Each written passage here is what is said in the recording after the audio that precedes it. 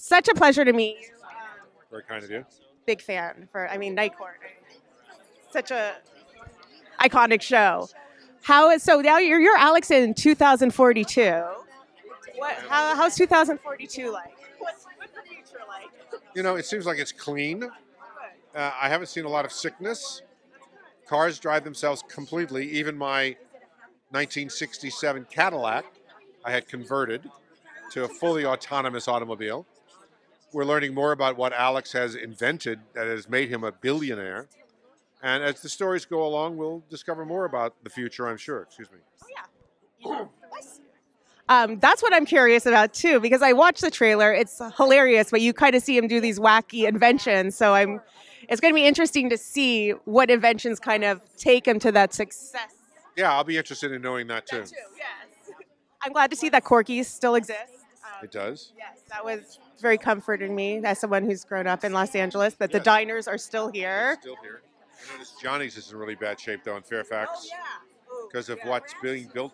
I guess that's a train station being built right across the street from it. Yeah, Right. no, it is. I drive by there often. I'm like, I've been by there in a long time. I used to live in Park La Brea years and years ago when I first started making money, and so I loved that neighborhood. But obviously, everything changes. oh yeah, it's a beautiful. Yeah, it is kind of.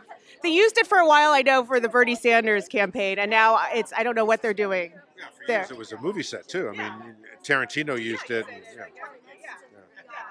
Hopefully, something will. We built Corky's at Warner Brothers, an exact duplicate on the stage. That's what Bobby said, which I didn't realize. I thought you were just shooting there, but that makes sense that they would rebuild it on. Yeah, we did.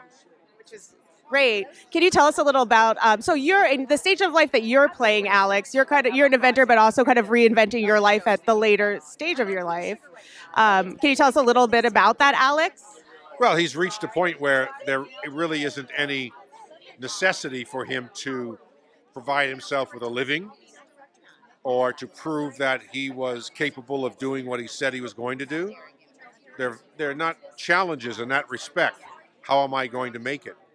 I mean, he's made it so far beyond probably what he even ever fantasized about.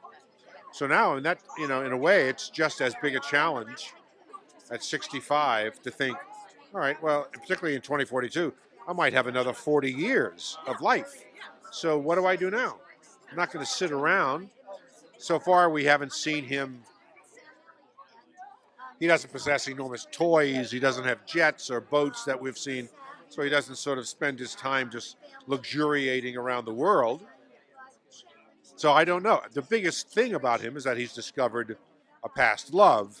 And so his goal is to try and reignite that.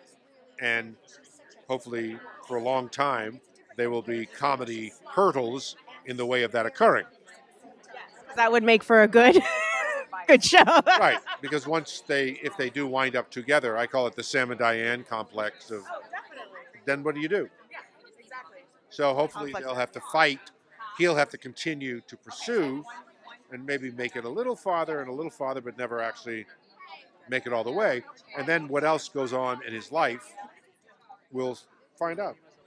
Well, thank you so much. I appreciate it. I look forward to seeing this.